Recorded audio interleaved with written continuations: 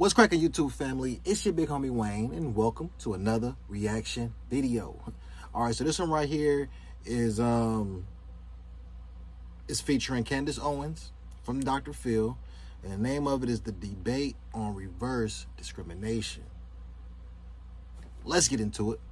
Based on what I read, see in the media, talk to people about, this is a topic that almost everyone feels strongly about one way or the other.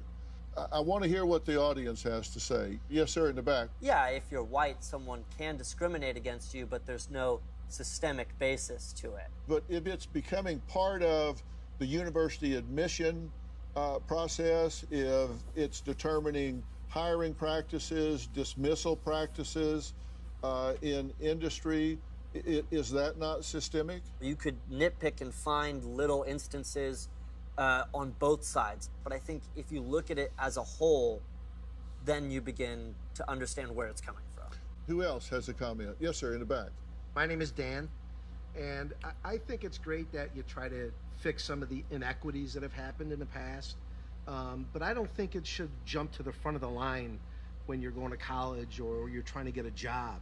I think it's important that we address it very early on, where a lot of the major issues are happening in the families of some of the ones that are maybe disadvantaged, or if they're having trouble in school, it started at the elementary. Candace, are we compromising standards? Yes. If we do that, because we haven't fixed the problem down the line? That's correct. It is, the policies are harmful also to the people that they purport to help. And we have all of the evidence there to look at. When you artificially place a Black American into a school in which they do not belong based on their knowledge, doesn't mean that they go on to get A's. In fact, there was a Black adjunct professor, you guys have definitely heard of him, Dr. Thomas Sowell, who was teaching at Cornell University, and he found that the majority of the Black American students that were there were on academic probation. Now, these students were some of the smartest in the nation, but because they were artificially placed amongst their peers at Cornell University, they were failing on academic probation.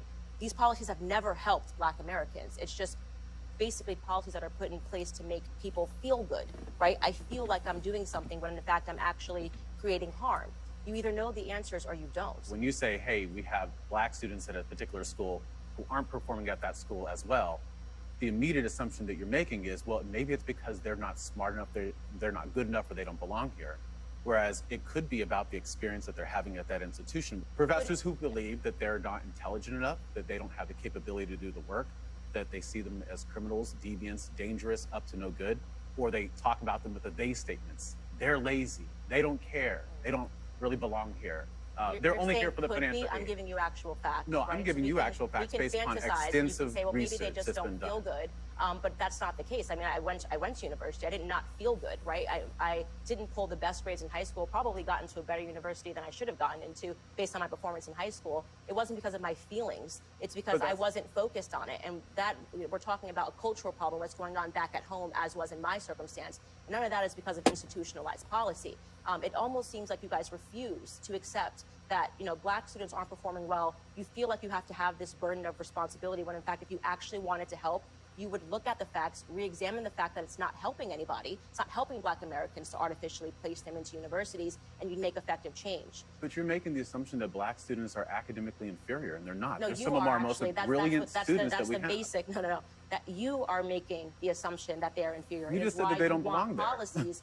I'm talking about the students that are based on the policies that you are defending right now, saying that we should have these policies that let them into these universities, not based on their skill set, but based on the color of their skin. So you are assuming that they are inferior. Do you have a story or a question for me? Click the link in the description and tell me what in the world is going on.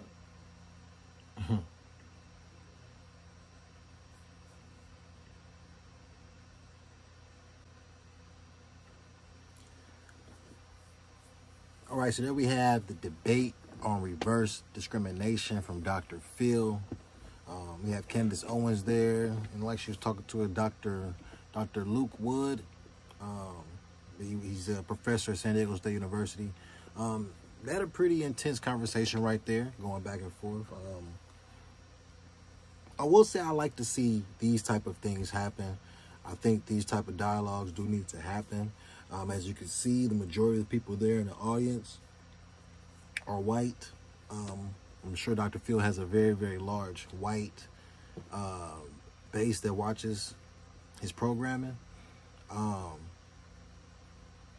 see, there we go right there, man. You have Candace Owens on one side of the spectrum, and then you have Dr. Wood on the other side. They both are African-American, so they both have a different experience. Well, they both have an African-American experience, but they both experienced it differently. You know, Dr. Wood, he's a professor at the university, and, you know, Candace Owens is a commentator for the most part. So I think that they both had some good points, right? First, I'm just going to say the studio audience, I think that if it was more of a balance so that you can have more of a back and forth with the questions, I think that would work great. But just kind of having it just from one perspective, like I said, majority of the people in the audience were white, so just having a white perspective from the audience, I don't think does any due diligence.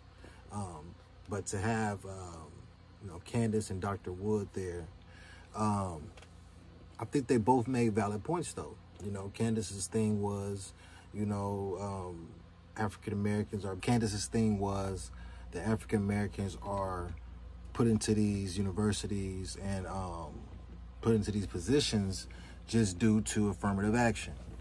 And she kind of feels that, I guess based off of the studies of, you know, Thomas Sowell, I don't know how many studies he's done, but those studies show, for some reason, African Americans don't do well in college environments, I guess. And that can be true. That could be true for anybody. It's just not an African American thing. That could be true for anybody. Anybody can go to a university and not fit in. I don't think that because of that you should take out affirmative action. And then as the professor stated, you know, it's not true what she thinks about that, because that would be making an assumption that everyone who reaps the benefits of affirmative action is not smart enough to make it at university. And if that was the case, then I don't think that many people would be getting admitted. That's why I said they both make valid points. Candace Owens does make valid points when she says that, you know, some people who may benefit from affirmative action could go to a situation that they're not prepared for. But like I said, that doesn't mean because of affirmative action they weren't prepared. It just means that that person individually was not prepared. But that person individually couldn't have been prepared for hundreds of things. Affirmative action is not the reason that they're not prepared. It's just life situations happen. And then you have the professor there who is a professor, I'm sure has seen people benefit from that and go on to excel, is saying that that's not true. You know, it's not totally the affirmative action recipients that struggle. It's just a people thing, you know. But that's what I got from it.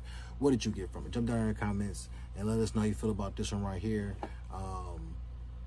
about the debate about the discrimination, the debate on reverse discrimination. How do you feel about reverse discrimination? Jump down in the comments and let us know. Are you somebody who's experienced it before? Are you someone who feels that it doesn't exist? Are you someone who feels it does exist? I think reverse discrimination is a huge thing. I feel like anybody, regardless of who you are, you could be racist. It doesn't matter, black, white, whatever. You can be racist. It's just to say that we've seen that over the course of history, white people have been the predominant racist people, you know. But anybody could be racist, you know. But once again, that's how I feel about it. I want you guys to jump